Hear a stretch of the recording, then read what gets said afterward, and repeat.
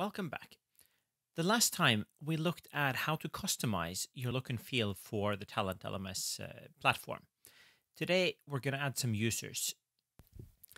There are two ways to add users to your platform. You can manually add them, or you can import them from a spreadsheet or a CSV file. Obviously, you import users if you have a lot of users to import, and you manually add a user if you only have a few users to add and you don't already have them in a spreadsheet. Today, we're going to focus on manually adding the user, and in the next video, we're going to look at importing users. So if importing users is what you're looking for, then skip ahead to the import users video. But for right now, we're going to click Add User. Let's say we're going to add Peter Parker to our organization. We're going to type in his first and his last name like I'm doing right now. Then we're going to add his email address. And notice how the username field just fills itself out when you add your email address. You can change it if you want, but usually you just want to leave it like that. Password. You will need to set a password for the user when you create them manually. There are settings for forcing the user to change the password on the first login. There are also settings for enforcing a stronger password if your organization requires that. But for now, let's just type a password. The bio field. This field is, in my experience, usually not used that much. And remember that anytime you put information in a field, you have to update that field with new relevant information as things change. So I'm going to leave this one blank for now, and we can return to it at a later stage. I will talk about some uses for this field in later videos. Let's progress to user type. You got the learner type, which is essentially going to be your student, whoever is using the platform to learn and not to instruct or to set up stuff in the admin interface. So most of your employees or most of your organization members. Then you have the trainer type. The trainer type is your instructor. This person will have different privileges. We will get into which privileges those are at a later stage. I'm going to do a separate video about all the different user types and how you can customize them. But for now, think of that as your instructor. Then you have your admin type. This type of user will set up stuff in the platform. They will change stuff that applies to all users. They'll be able to make trainers. They'll be able to set up new users and user groups. And again, you can customize what they are allowed to do and what they aren't. The super admin. Those are in charge of the entire platform. You should really not have a lot of super admins going around. I would generally limit it to 2 or 3 people. I would say 1, because with 1 person, you can have complete control over the platform. They don't have to wonder about what other people might have changed. However, sometimes people go on holiday, sometimes people are sick, things happen, and it's good to have at least 2 people with this role. But I would still say that 1 should be in charge, and there should be good communication between any 2 super admins.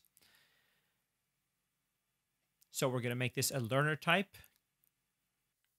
Time zone. As the field suggests, it's the time zone of the user.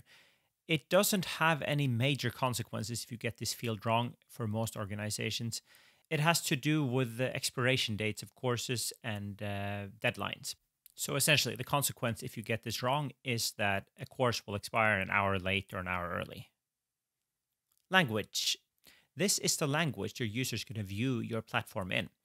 All messages will be in this language, and all menu items, everything the user sees will be in this language, except, of course, courses that you only supply in English, for example.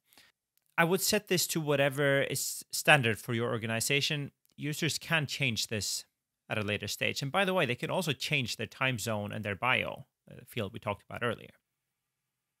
Then we got the active field. The active just means if you tick this off, the user is instantly activated. You also have a deactivate field. The deactivate field is useful if you have temporary workers, if you have someone in your platform that should not have access after a certain date. On the date that you specify here, the user will be deactivated and they will no longer have access to the platform. So be careful about using this field if you're not sure. But if you do know that a user is going to quit your company, if they're going to be a temporary worker only up to a certain date, or if you're selling a course and you only give access to a certain date, then take this off and put the correct date in. Otherwise, leave it alone. Exclude from emails. As the field suggests, this is if you don't want to send system-generated emails to the user. This is emails such as reminders for courses and anything that comes from the system that is not an essential message. If you take this, they're still going to receive password emails if they want to reset their password because they've asked for it. But they will not receive non-essential messages that you might have set up, like course reminders, deadlines, etc. Things that the user has not requested. This setting is mainly as a legal requirement. There are certain countries where you have laws against sending out emails, unnecessary emails to users, and more with privacy concerns. You're not allowed to send emails that users have not actually requested. So this is a setting if you're worried about privacy or if you know about laws in your area that prohibit you from sending emails, take this one off. Then just click Add User. And by the way, if you see this little drop-down menu, there's an option to add another one right away. It just brings you back to a new empty field, but the user will still be added. Then it'll bring you into the courses. Before we move on to the courses tab, just be aware that now that we've clicked Add User, the user's actually already added. So you don't have to add any courses, you don't have to add any groups, branches, or files. These tabs are not mandatory. So if this user now goes into their email, they will find an email saying that they've been created and that they've been given access to this platform because we ticked the active box. So with that in mind, we're still going to go through these other tabs and see what they mean, starting with courses. The courses tab allows you to assign learning items to the user. Basically, you're checking off what courses should this user have access to and at what level. For example, now that I hit the plus, you'll see that he has access and his role is learner. That's just to say that he's a learner for the course, he's not an instructor. Accordingly, he's now going to receive an email. It'll say that he has been signed up for the course and now has access to it. Moving on to groups. Most likely, when you get into this area, you won't see any groups. We've added a group for the purpose of this video. There's going to be a separate video that goes through groups and branches so that you get an idea of how to set them up. But for now, we're just going to add this user to a group. Now he's a member of the group Retail Cashier. We're going to talk more about groups and branches in the groups and branches video and files. We're also not going to look at files today, but this is a way for you to upload files that this user should have access to. We'll talk more about that in a later video as well. In the next video, we're going to look at adding users through import. This is a much quicker way to bulk add users into the platform, and that's most likely how you're going to get your first users in when you're first implementing your platform. Later, you might set up an integration so that they automatically flow from one system to another. But to start with, most people use the import function.